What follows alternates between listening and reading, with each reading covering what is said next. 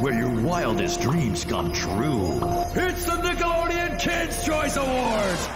SB19 nominated in Nickelodeon Kids' Choice Award for Favorite Asian Act 2024.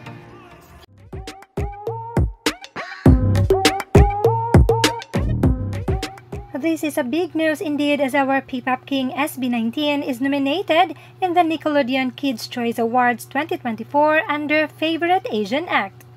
FYI, this nomination itself is a big honor for SB19 to be recognized as one of the choices for Favorite Asian Act.